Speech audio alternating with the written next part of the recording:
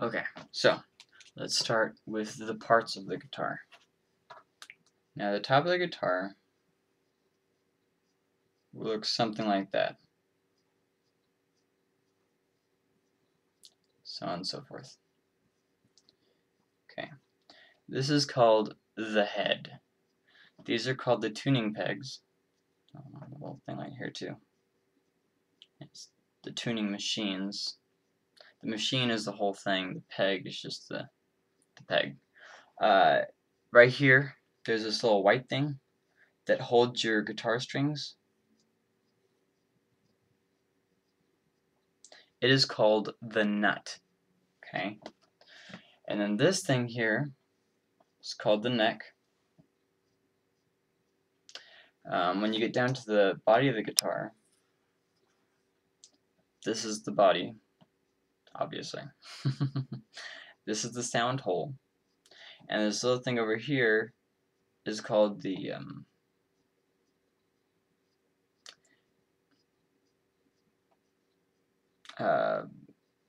pick guard. Playing guitar for 9 years, and I can't remember that. It's the pick guard. It's so that you don't scratch up your wood. That's pretty much the only purpose it serves. Over here, there's this little wooden thing where all the strings come down and they go into this little wooden thing. And that thing is called the bridge. And of course, there's another little white thing like up here that holds your strings in. And there's these little doohickeys right here that hold your strings into the actual body of the guitar. Yeah, that's the guitar. Recap: head, tuning pegs, tuning machines, nut, neck, body, sound hole, pick guard, bridge. I mean, there's other parts too, but that's not really important to know. Like, they have names for like the back of the body, and it's like, okay, who cares? And if you have an electric guitar, it'll have right here, it'll have like a volume knob and tone controls, and depending how many, what type of a guitar you have and how many pickups, which is the little like, okay, let me erase this right here. On electric guitars, it'll have like these little things that go like this over the actual body of the guitar. Just ignore this up here.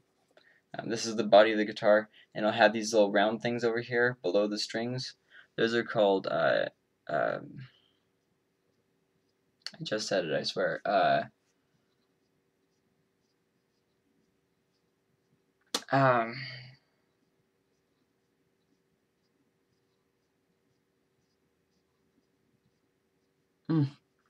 Well, if there's two of them, it's a humbucker, and if it's single, it's called a single coil. Pickups. Oh, thank God. I'm having a rough day today. And these are called pickups. Now, acoustic guitars will have pickups too, but they'll have a different kind.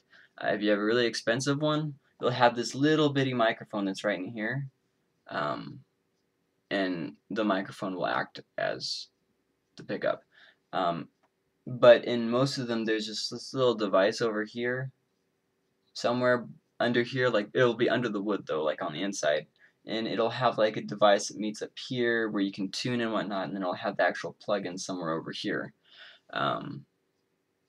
And so they both do amplification. The difference is that one is passive and one is active. What that means is passive basically means that it has to have a battery to sustain its power. An active pickup means that it you don't have to have a battery. You just plug it in and you go. Fender Stratocasters, Telecasters, they have active pickups. If you have like an Ibanez acoustic electric guitar, it'll have a passive pickup. So that's the basic idea of the guitar. And as far as tuning goes, you remember how I said about notes being just sounds that we've given names to and how they repeat themselves and whatnot. Well, so on every instrument, we've figured out ways through music theory and through time of tuning and what's best and whatnot. So each different instrument will have a different tuning. Now, what a piano does is every single string will be tuned to something different, right? But if you got like a clarinet, then it will the pipings, for lack of a better word, because I'm not real familiar with the names of wind instruments, like the parts.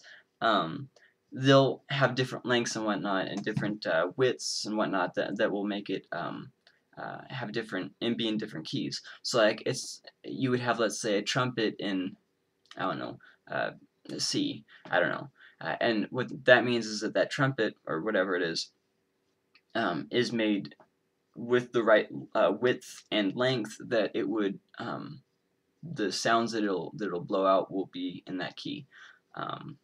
But in a guitar, you don't really have to worry about that because you control the tunings. I hope that makes sense. Um, and so on piano, it has all those little things. You would just, like, you'd hit a note, which would be one of the little keys, and if you go this way, it goes, well, I'm backwards, so flip yourself. If you're going to the left, then you're going down to lower notes, deeper notes, and if you go right, you'd be going up to higher notes. And the guitar basically has the same idea. Like, once again, here's your head. I'm not going to draw the whole thing, but there basically is. It's got the tuning stuff and whatnot. I'm an artist, can you tell? And then you've got your neck here, and you're going to have 1, 2, 3, 4, 5, 6 strings. Now, the deepest you can go is however low these notes are strung. Like, if you ever listen to metal music, they'll lower these notes to where they can hit even lower octaves, even lower notes, even lower sounds. But the standard guitar tuning, what the majority of people use, and obviously there's exceptions. Aaron Shest uses a form of a drop D tuning for his "My Savior, My God," etc., etc. I don't think you really care about that though. So these notes are tuned to E, A, D, G, B, and E. Okay.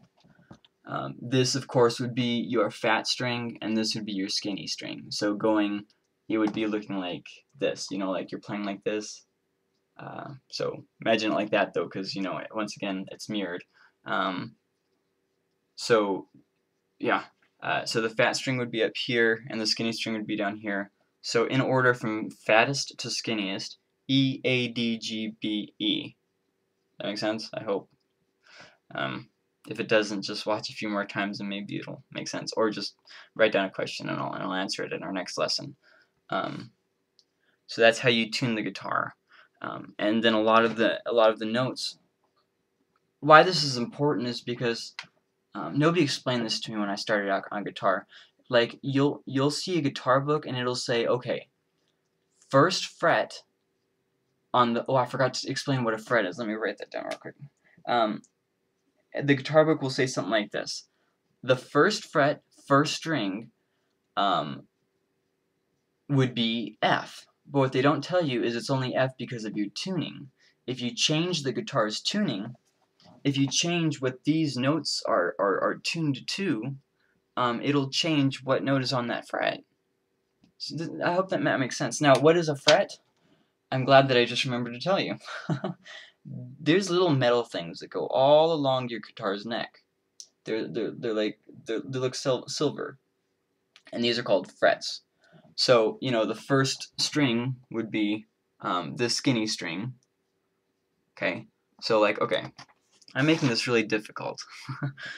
So the strings from fattest to skinniest is E, A, D, G, B, E.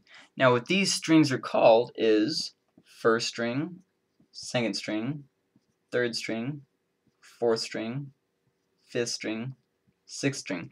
And once again, I'm sorry if I made this difficult. I'm really trying not to make it difficult. So yeah, does that make sense? So they'll say okay, the first fret, which would be this space right here, the space between the nut, which is that thing up here that holds the string, and the first fret, which would be in between those two things, that would be the first fret. And then if you go to the next one up, that would be actually the second fret. Even though you haven't even hit the fret yet, it's still called the second fret because it's, think of it as spaces. First space, second space, third space. Instead of calling it spaces, we call them frets. First fret, second fret, third fret.